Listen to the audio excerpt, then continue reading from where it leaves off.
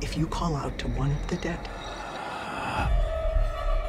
all of them can hear you.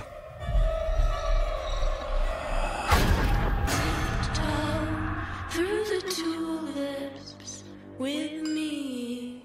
How did you know, or did you always know there was going to be a prequel when you were writing the first two, and was it always going to focus on Lin? I mean, no. When I was writing the first film, I didn't know anything. I just thought, okay, I'm writing a ghost film here, kind of my version of a haunted house film, and I hope somebody likes it. For all I knew, the film, you know, would disappear into the ether of on demand and never be seen by anybody. It's always, you know, filmmaking is a form of gambling. You really do just pin your hopes on whatever you're making. I think and chips. Yeah, William Goldman's quote, "Nobody knows anything," has always been true. Yeah. Nobody really knows anything, but they pretend to know something. You know, people will tell you they know what's going to work or not work, but really they don't. So when I wrote the first Insidious film, I had no idea where any of this would lead. I'm as surprised as anybody that I'm sitting here talking to you about the third one. When I sat down to write the third one, that's when I made the decision to focus on Lin's character. And then did you work in collaboration to flesh her out? No, not really. I mean, we've just had discussions about Elise, at least from my perspective. We sat down before I started writing at your house. Yeah, but it was there were not these ideas per se had nothing to do with what was ended up being in the story from my perspective. However, they might have ignited something in you that led you to the place. It was to a write. good general discussion. Like you told me a lot of great personal things. Yeah, and so I opened up to some stories that had really happened to me that may or may not be. Paranormal stories? Maybe, you know, yes or no, I don't know, you tell me.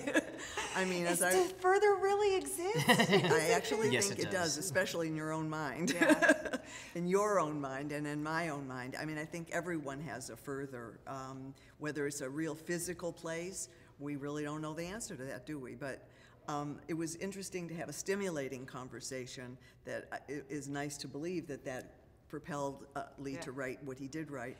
But when I read it, I was so moved, sort of externally, you know, separating myself from the character because I was reading it on a page, and as I started to work on it, it was kind of an actress's dream in a way because it's such rich, personal, and private material that then it leads the story into, you know, this theme of loss and grief, which we are all experiencing. You know, and it's how I meet Quinn. It was so beautifully woven into the big story that I really just was tickled completely. The film is also important, especially for fans, because this is the birth of the further. I mean, you literally say, let's call it the further. Yeah, that's right. We find your story of Specs and Tucker, how they came to be a very unlikely relationship that is born in this movie. Was it important to give fans those types of little nuggets that then they could connect to the previous two films, which actually are the post two films? Yeah, exactly. Absolutely. You know, those little nuggets, those little Easter eggs that you give to the fans, that's one of the most fun parts of making a sequel is, you know, you have a world that you've already established and created. So now you have a lot of characters and rules that you can play with, you know. So I felt like it would be fun because we are in the past. You can hint at things that, you can hint at the beginning of something and the audience knows where it's going to end up. So it's almost like the audience feels like they're privy to something that even the characters on screen aren't privy to. Exactly. Oh, Jesus, he jumped.